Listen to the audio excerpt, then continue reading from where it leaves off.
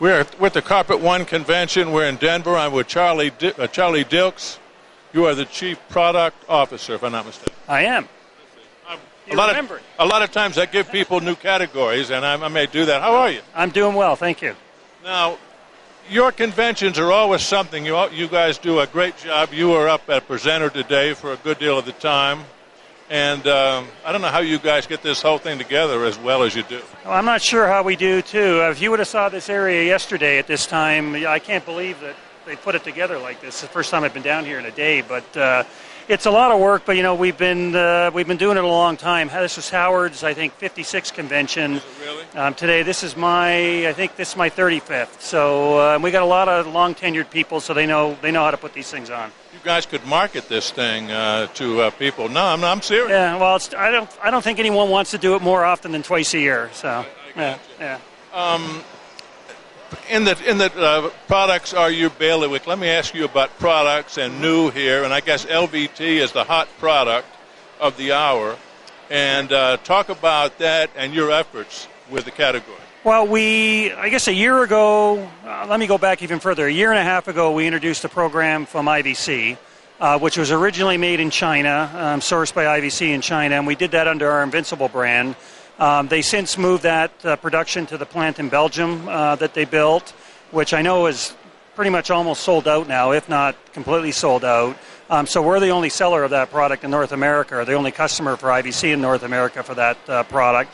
Then we introduced a program called American Expressions, which is more of an entry-level part of the category. It's a full spread. You have to glue it down at a lower price point in the IVC product, which is a click product, a Unilin joint. So the piece that was missing for us, at least from a branded perspective, with our private label merchandising, what have you, was the groutable piece. And we introduced that this convention under Verostone, and that's an exclusive CCA program provided by Armstrong. Talk about what that is first. Well, it's we have 22 SKUs. Again, Armstrong designed them, again, exclusively for CCA. We're displaying them on grouted boards. We've got 12 by 24s. We've got 16 by 16s. And then we have four SKUs in a Versailles pattern, which you see on the floor behind us here, which is terrific. But, you just can't tell the difference of what you're standing on here, whether it's ceramic or stone. And I think it's going to be a great product. Everyone's pretty excited about it. I guess given that look, it would seem like people would prefer to go against or not to go with ceramic, it would almost seem. Well, I there is a little bit of a cost difference. It really depends on what part of the country you're in, quite honestly, because if you're down in the southeast, insulation's pretty inexpensive down there. The whole, benefit of this, first of all, it's very warm. It's quiet. It's quieter than ceramic. And the time out of the home in terms of installation is much less. This can be done in a day. You can glue it down, you can grout it, and you can leave. And there's not much floor prep required compared to, say, a ceramic installation. Right. I've been talking to a lot of retailers about LVT, and I get the idea that consumers rarely walk into the door thinking, I want LVT. It seems like they discover it when they're in the store and, I guess, can see what the benefits are and, as a result, buy it. It's quite a phenomenon, especially since the sale happens inside the store.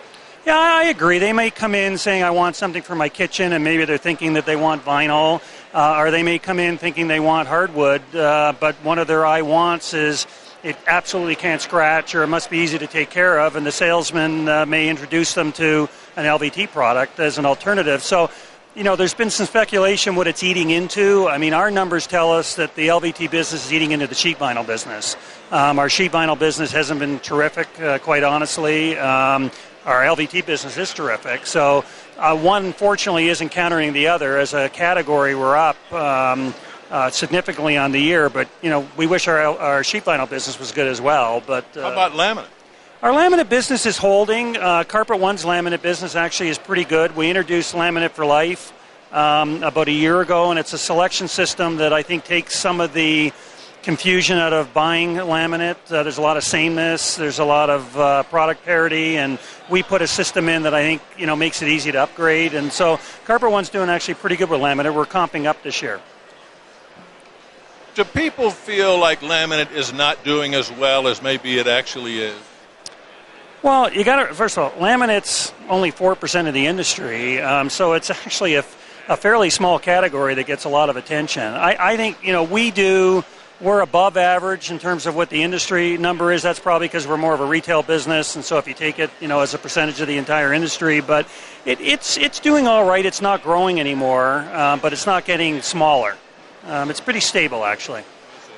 You talked a good deal about warranties, too, at this convention. How important are warranties to the consumer? Well, I think they provide a point of comparison that is quantitative, that consumers understand, so that I think in a consumer's mind, if something has a 15-year warranty versus a 10, the 15 is better. I still think there's a lot of variables in warranties that make the warranties actually hard for consumers to understand, but they just pay attention to the number. We always had a competitive advantage for a number of years because our warranties were better than what was typically offered by our competitors or by our vendors, but everyone's sort of caught up to us now. So we've had to enhance our warranties a little bit, add some attributes that we didn't have before, and not to be better than the industry, but to be as good as where the industry's evolved to. Right. What's happening, Charlie, among the various types of retailers in this business? I mean, it seemed like it was an era where certainly the big box players were taking share. I suspect they still are. How is that changing, and how are the independents doing in this whole conversation? Well, I can speak for CCA, and we'd be part of that quote-unquote independent group. We're doing very well. I think the home center share has slowed down a little bit, only because they're not opening as many stores. And I think any mature business has some challenges in terms of growing. Certainly some of the category specialists, lumber liquidators, floor and decor, people like that are doing well. They're public companies, so we can see their numbers. But we feel like we're gaining share. Now, we're probably gaining share against the specialty channel, but we're gaining share, so that's a good thing. Yeah. Another thing, and I'll let you go, okay. The Just Shorn, the wool program. This was introduced, I don't know, I mean, you talked about it, and I think it was introduced last year at this time? A year and a half ago, yeah. Mm-hmm. I'm old enough to remember when people looked at wool as a really class act. If you had wool on the floor, you'd really arrived. I guess the situation is what? Younger people don't see wool not only as a floor covering, but anywhere as a quality product, or what is it? Well, I mean, we don't have enough time to talk about all the challenges wool's had over the years, but I think it skipped a generation for sure, to your point. But I think, look, we always look to differentiate ourselves. We want to be doing things that other people aren't doing. I think we built a story around Just Shorn, around sustainability, around the properties that wool has that are different than synthetics. It's also more affordable, I think, than people think it is. And I think with the right merchandising and marketing, which I think we've done, you can be successful selling wool. It's not, let's not kid ourselves, it's not going to be, you're not going to sell as much wool as polyester or nylon or some of the synthetic fibers, but the members that took it on, and we've got a significant number across all our different businesses, are doing well. It's getting better each month. It's gaining momentum. We have our friends from New Zealand here this week, and I'm sure we'll have a lot more members that want to jump feet first into the category. I've always felt that in a lot of retail stores, consumers never saw high-end, let alone wool. And I think with your program, they are, and they're seeing it in more stores. Yeah, I mean, the wool that I see when I visit stores, it's sort of one-ofs. There's 3 products here, 1 product there. I mean, we brought it all together into one collection. I think a very unique display system, and, told a story like we normally do. So, again, our expectations aren't up here for it. They're very modest, but we're actually we're doing better than we thought we would. Well, I guess the green story, too, in many parts of the country has to be very, very strong. Yeah, no doubt. And look, wool prices have actually come down quite a bit in the last year and a half since we launched. So it's getting even more competitive, especially when you see synthetic prices going up by virtue of soft fiber and some of the better quality products that we're selling. So there's not as big a delta as you might think. Yeah. What's ahead? We see the economy improving in dribs and drabs. Housing market is improving, although I guess interest rates are likely to go up, and that may put somewhat of a damper on it. What do you see ahead? Well, I guess what we don't see ahead is anything that could potentially take us off, the rails right now. I don't think unless something happens that you or I don't know about, or that completely catches us off guard, the housing recovery seems to be fairly solid.